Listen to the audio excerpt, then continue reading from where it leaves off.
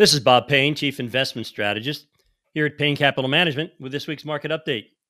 This week on the Street of Dreams, it was all green on my screen as all major averages recorded weekly gains, with the Dow up 0.6%, the S&P advanced 1%, and market-leading NASDAQ up 2%, with the biggest move of the week coming from the emerging markets outside the U.S., up a whopping 4%. On Thursday, the Dow ended a 13-day win streak, a length not seen since 1987. However, stocks continued their winning ways on Friday, with the Dow and the S&P closing out their third winning week in a row as the Federal Reserve's preferred measure of inflation came in at its lowest level in 2 years. On Friday, June data for the Personal Consumption Expenditures Price Index, the PCE, continued to show easing inflation. Core PCE rose 4.1% from the year-ago period, lower than the anticipated 4.2%.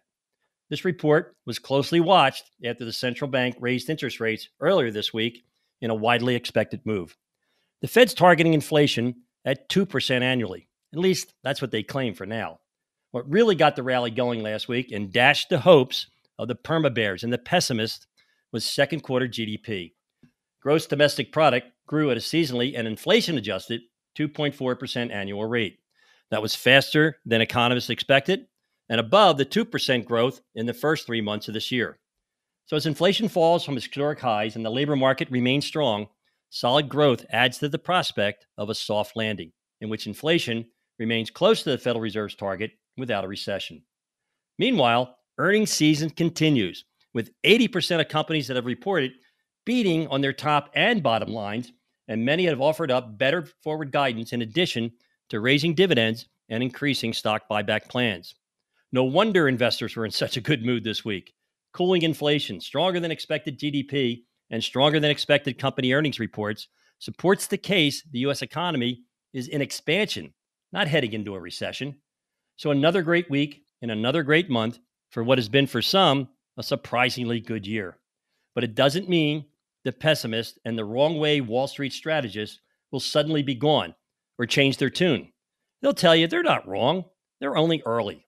They will tell you all the reasons not to invest and fail to ever tell you when you should. Your job is to ignore them, ignore the noise, and stay invested in the strategy that has the highest probability of achieving your lifetime goals. Investing is hard, and there remains plenty of concerns, plenty of bricks in the wall of worry. Interest rates, sticky inflation, Russia, China, just to name a few. That's the good news. These worries and concerns creates a big wall of worry for this big, booming bull market to continue to climb.